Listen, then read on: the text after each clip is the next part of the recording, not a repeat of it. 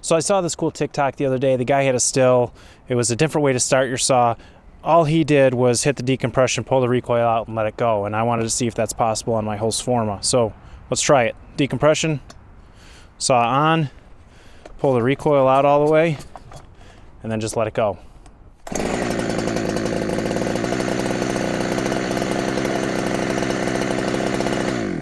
Well, that's pretty cool, isn't it?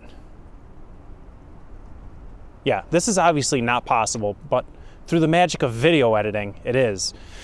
That's not how recoils work.